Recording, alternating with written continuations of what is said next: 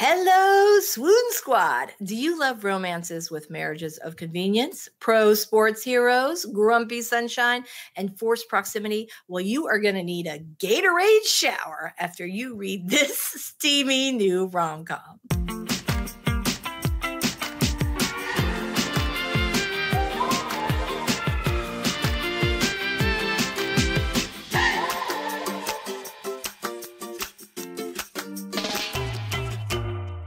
Welcome to While You Were Reading, a podcast for contemporary romance readers. I'm your host, USA Today bestselling romance author Lisa Daly.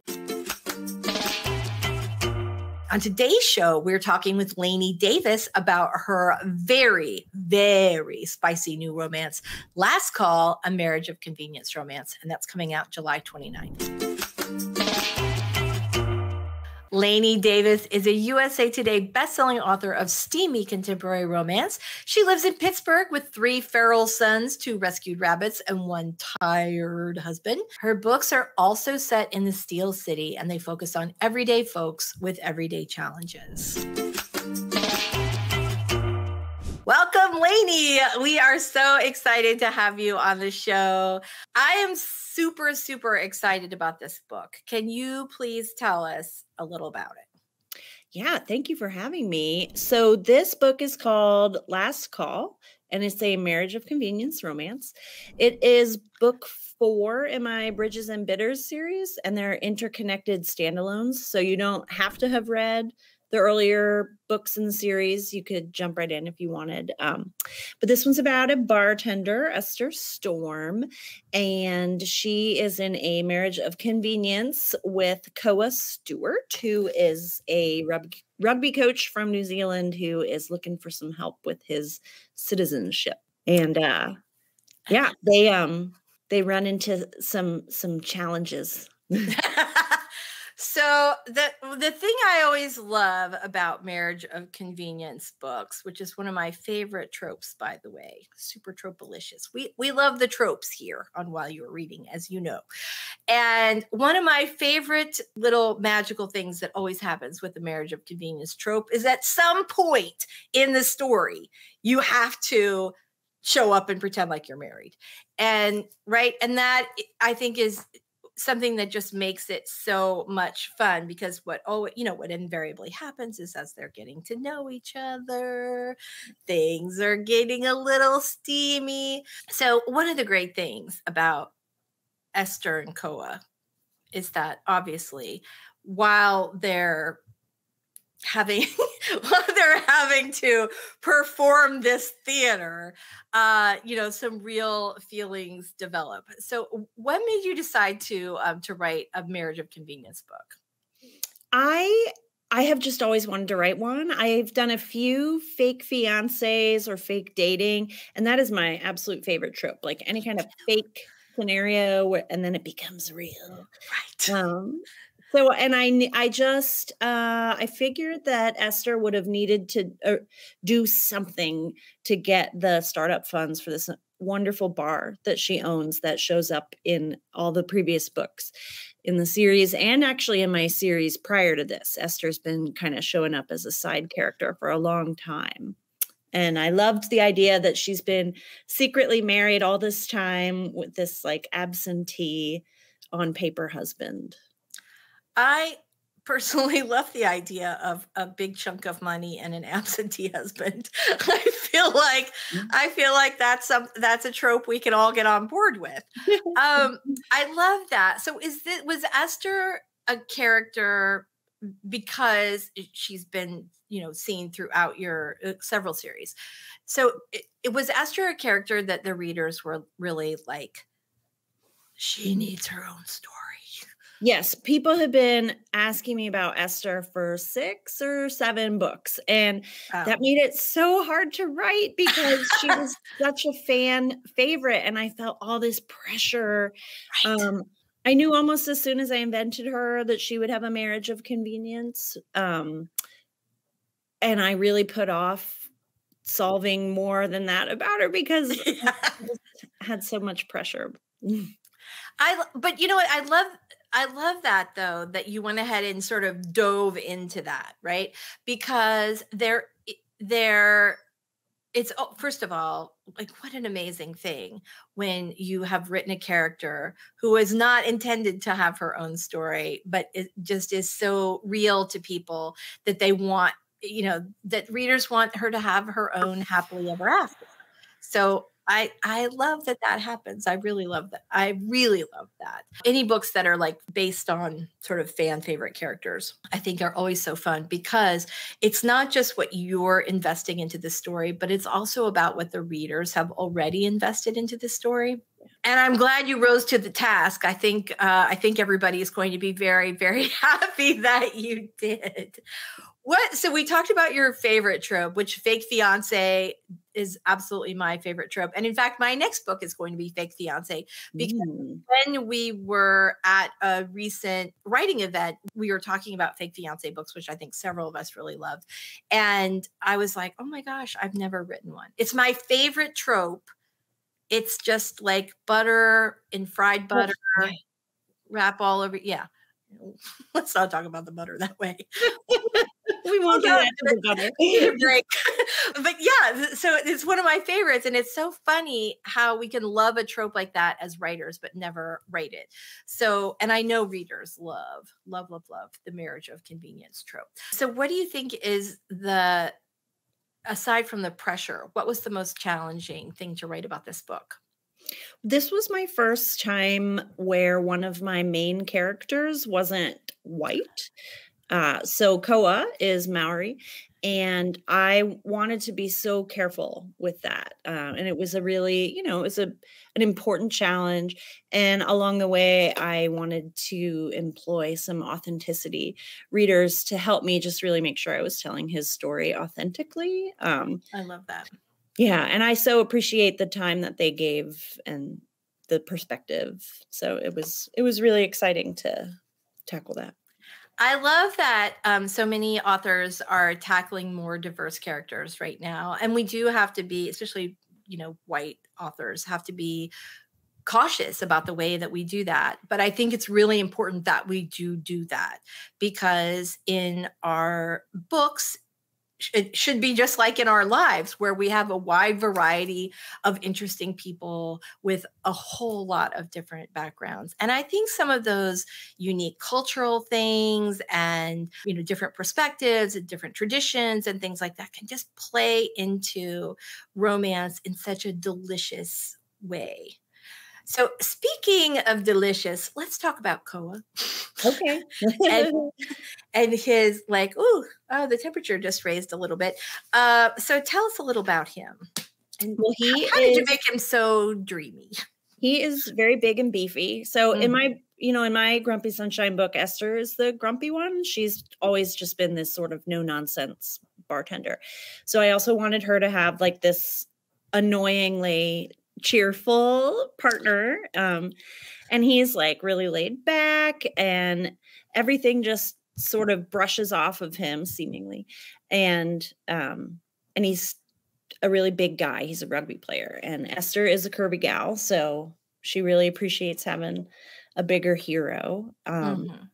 And he is just really smitten with her. He does annoying things, like she'll drop something on the ground and he'll pick it up for her. At one point, he does her dishes. Like, it's just so annoying how he is just out there taking care of her when she didn't ask for that. So, I think we can all get on board with a romance hero who does the dishes. Yeah. And that's true, not just in our books, but also in real life. I think that's really delightful. I think that the big guy, curvy heroine is such a fantastic matchup. I really, really do love that, because I think for years we always saw like the little teeny girl and great big guy. And, of course, there are some wonderful stories with that. But I think that this idea that we have more heroines who look like us, who think like us, who aren't perfect, who have anxiety issues, or, love cake. Yeah. I personally love cake. I admit to it. I love cake. I think Talia Hibbert had written, in her Brown Sister series, one of her main characters has fibromyalgia, which Right, which was such an amazing sort of story because it just showed from such a great perspective about how all of us are worthy of love in all of our many different forms and experiences. And I just love to see fiction reflecting that. So when we're talking about your favorite kind of trope, one of your favorite tropes, marriage of convenience, what's your least favorite trope? I hate second chance romance. Oh man, I do not love reading it. And readers love it. So I've written exactly one so far. Well, and then I did write an Old Flame one, which is one of my Silver Fox romance. So I guess I've done 2 out of my 22 books. I know. I love that you're like, well, I hate it, but I wrote 2. I have a hard time figuring out a way for them to break up that would still make it acceptable for them to get back together someday. Right. It's really hard. It is hard. Well, and you know what's so funny is like I too have a little issue with that. And I think it's all the years that I spent as like a dating guru on television where I really firmly believe that getting together, breaking up, getting together, breaking up is a terrible relationship strategy because unless they are like abducted by aliens or have like a dramatic personality change, they're still the same person. You're still going to have all your same problems. And maybe, things are okay for a couple of weeks or a couple of months of fantastic sex. But after that, you're still both you. And so all the stuff that drove you apart in the beginning is going to be the same stuff in real life that keeps you apart this time. And that's the challenge, I think, with these second chance romances is that you really have to find a way to break them up that feels permanent, but also can't be too terrible because then we can't root for them to get back together. Yeah. Yeah. Everybody I know. has to be redeemed. Right. Right. You have to have like a really good reason for whatever they did that ruined everything. Although I think Christina Lauren in Something Wilder had done a really nice job with that, with their second chance romance in that story. They were young and they fell in love. And then I can't remember what happened and I don't want to spoil it. Something big happened. Yeah. And there was a misunderstanding. But in the end, nobody was a terrible person that we're going to have to forgive so that he's worthy of our heroine. Yeah. So yeah, there's that. All right. So speaking of books, let's move on to our second little segment here where we give each other book recommendations. And if we have enough time afterwards, we'll braid each other's hair and we'll eat some frozen cookie dough. Okay. So what's your book recommendation for me? Well, I was listening to my favorite podcast a few weeks ago while you were reading. And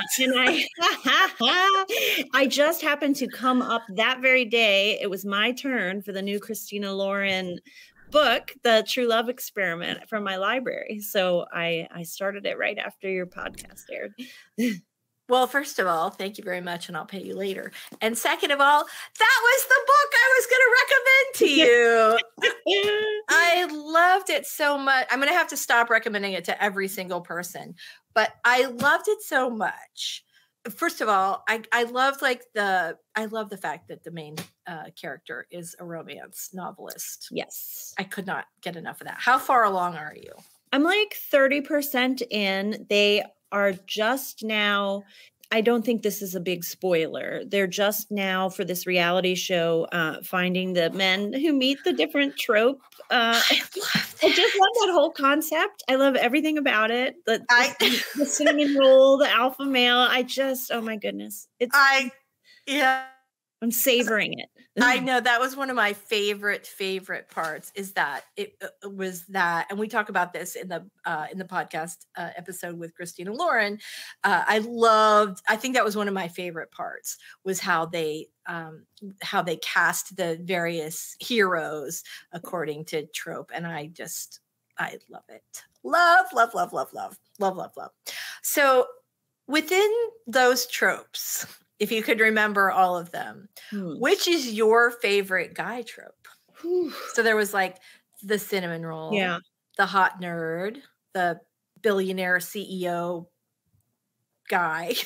I can't remember. I can't remember them all either. Here's my favorite guy trope. West Ravenel, Roy Kent. Like a man who doesn't think that he's worthy, but actually is, but he's like a little bit grumpy, and that's my hero. I love that. I love that, and I love him, and I will read him all day long, every day, every day. Yes, absolutely. Yeah, I'll get in a whole bunch of fights about Lisa Kleypas heroes, and everybody else can have Lord St. Vincent. I will take West Ravenel, and happily. Right, happily ever after, I think. Yeah. Yeah, totally. Lainey, Last Call is absolutely phenomenal. I am super, super steamy, like so excited for this book to come out. You guys are absolutely going to love it. And if you want to win a copy of Last Call, and I know you do, you are going to head on over to whileyouwerereading.com. Right down there at the bottom of the page is the spot where you can enter to win a signed copy of Last Call. I'm super excited about that. I think it's going to be really fun, which will arrive in this magical, beautiful little envelope.